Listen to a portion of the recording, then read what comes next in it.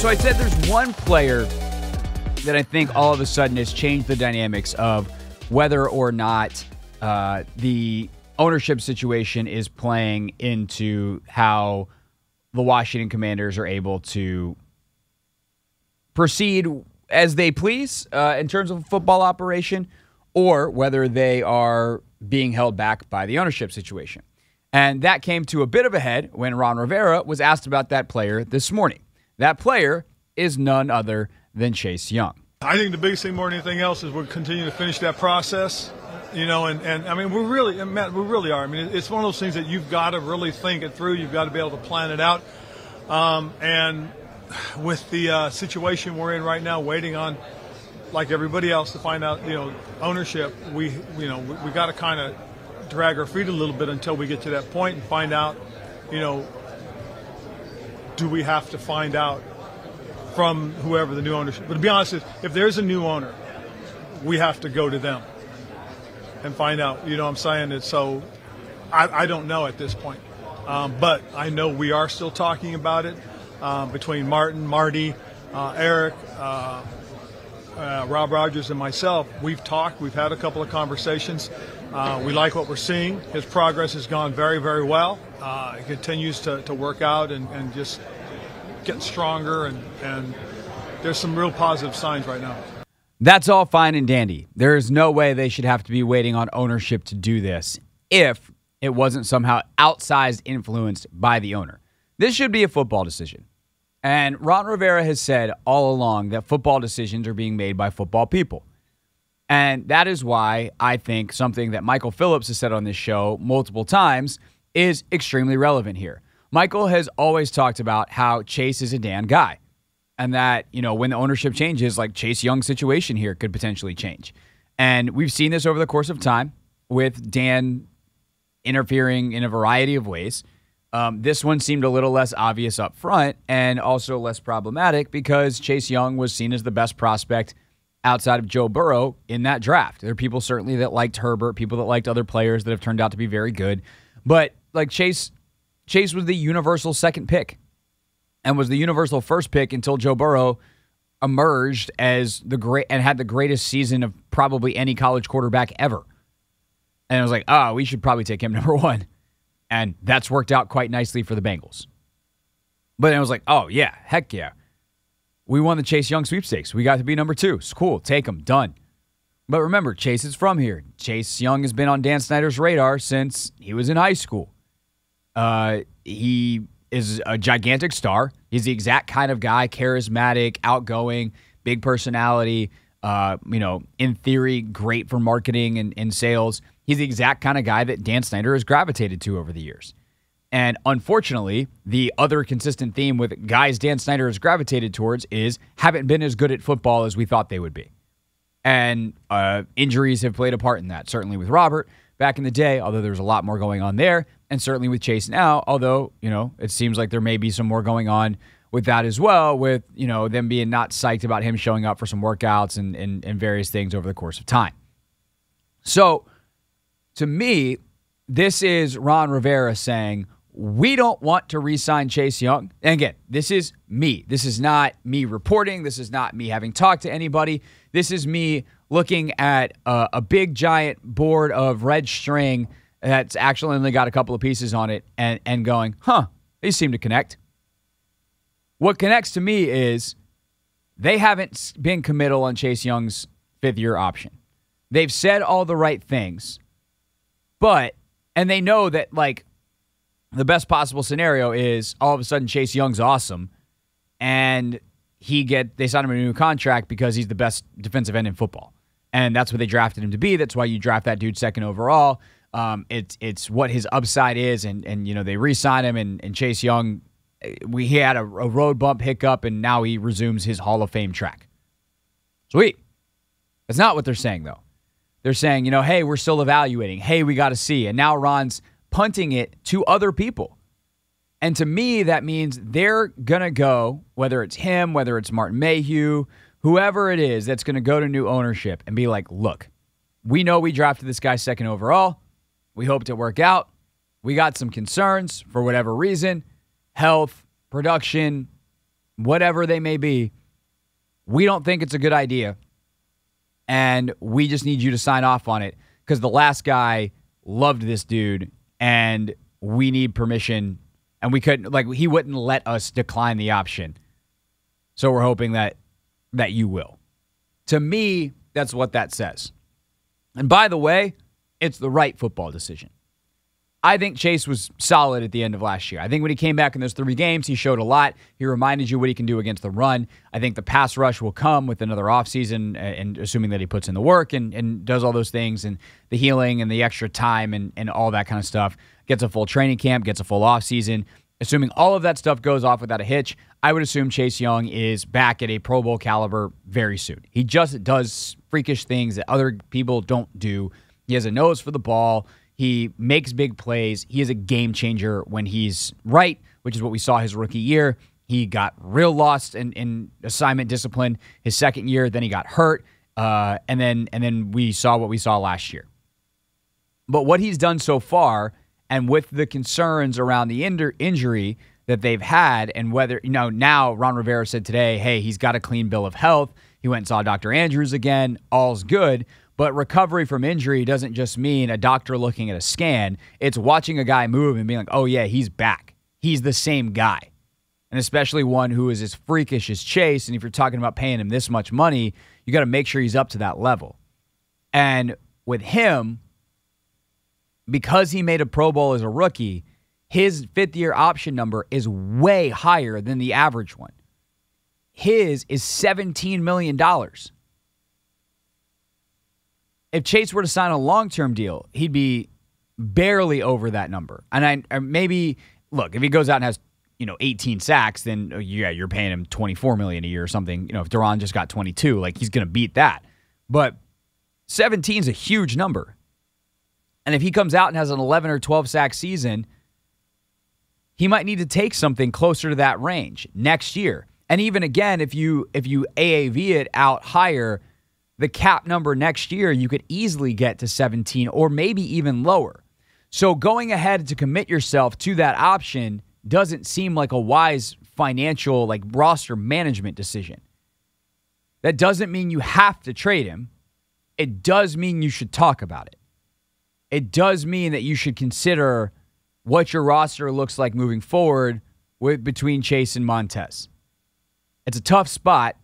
And I think it's interesting that all of a sudden Ron, after a whole offseason of we got everything we wanted, we're fine, ownership doesn't matter, I promise, why don't you guys believe me? Ownership doesn't have anything to do with it, is all of a sudden, when asked about Chase Young and some of these other extensions, going, well, we got to see what ownership says. And we don't really have an owner right now. Chase, wouldn't surprise me if it's a little more pointed than some of this other stuff, which is a little bit more in the details. Talk to Ben Standing about it. Coming up at 4 o'clock, we will talk about either, I don't know, Anthony, what should we do next? We got two good options. We can either go down the Chase Montez trade rabbit hole, or they just did all the rule change approvals. Do you want to go through the rule changes next? I want to do that either next or at 3:45. So is there meat on the Chase Montez bone that hasn't been chewed 1,000 times already? You can hear me? Yeah! I think we should do the Chase Young and Montez Sweat. All right, I know you have some thoughts on it. Yeah, and then do the rule changes in 3:45. All right, so that's what's coming up. The Hoffman Show. That's producing, ladies and gentlemen. All right, Anthony, you have thoughts on this Chase Young Montez Sweat thing. I don't know. I feel like I've talked about it ad nauseum. I feel like I've kind of said that. I don't know. Maybe you're going to say the same thing that I feel like I've said, and you'll say it better. But it's just like, yeah, the math doesn't math. They eventually are going to need to move one, and it'd be cool if they actually did that for once. Yeah, I mean, I understand that we do possibly have to move one, but would right now, or ahead of the draft, or even possibly during the draft, would that be the time to actually decide to move on from one of these guys? And if we're not going to give Chase Young his fifth-year option, and I'm in agreement with Ron and Martin Mayhew about not necessarily giving it to him right now. I want to see him go out there and prove it, show that he's actually worth getting that fifth-year option. But if we're not going to, give him that, should we possibly do what's in the best of, our interest and try to sell him while he's, still valued at such a, a high price, I think. Yeah, I think the trade value conversation around Young actually is pretty interesting, right? Because he's a bit unknown at the moment, right? You don't know exactly how good he is. Obviously, any team taking him is going to want to see the medicals.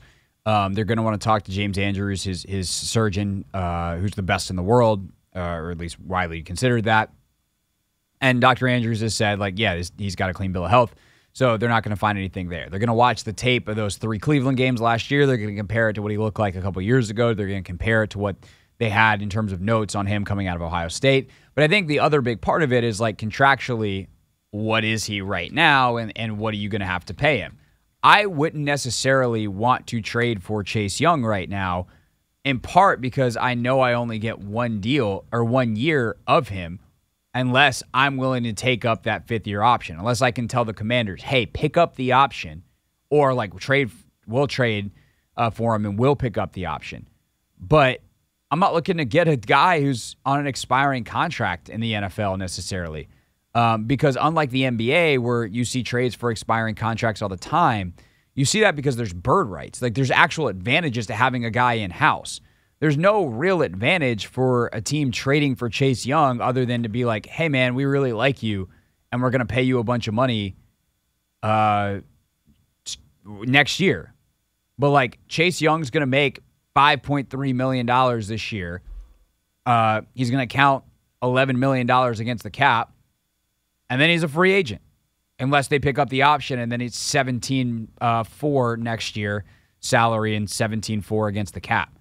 So it's a weird thing where, I don't, could you franchise him next year and then work out a trade? Could you do the 5th-year option and then work out a trade and, hope that he's awesome, and then if you still want to trade him after the year, then you do that and let another team work out the deal like we've seen before with players that are franchised and then traded? I think that's all on the table, but he's got a weird trade value right now, both because of the injury and because his contract situation is undesirable to acquire because there's very little guarantees in terms of length. And it's not like you're reaping the benefits of getting him on a rookie deal where you get hopefully prime level production for many years to come. Yeah, but it's just one of those situations where, what if there is a team that's willing to, take a chance on Chase Young? Well, then sure, absolutely. Yeah, I mean, that's what I'm saying. I feel as though there are teams that still, see and may possibly value Chase as that, generational talent, that 2nd overall pick that he was a couple of years ago. I just don't want us to be in a situation where we come to having to pick or choose between Chase and Montez next year, and we ultimately lose out on possibly gaining something. And that's just my frustration with the team as a whole. I don't think we're a smart franchise or smart team because I feel like we drafted Phil Mathis to fill Deron Payne's void. But guess what? Deron Payne, he went out and balled. We end up giving him his money, and now we're stuck at a crossroads where we have to pick between Chase or Montez. So I don't know. It's just frustrating to see, us back where we don't necessarily want to be. Totally. And by the way, I think that to add on to the contract side, I do think someone could extend Chase this offseason because Burrow's eligible, right? Yep. Which would mean that Chase is also extension eligible this offseason. So he definitely is. So, you could trade him and have another team be like, yeah, no, we'll sign him. But if you're Chase, the bidding starts at an average annual value of $18, $19 a year at least. If I'm him, I'd probably just bet on myself. I'd probably say, hey, I'm going to come back, I'm going to be awesome, and I'm going to make $20 million a year, and I'll test that on the open market. So, your point about the Washington side of it is correct. The problem for kind of the bigger picture is in many ways the same conversation we've been having about Lamar. It's yeah, but what about the market?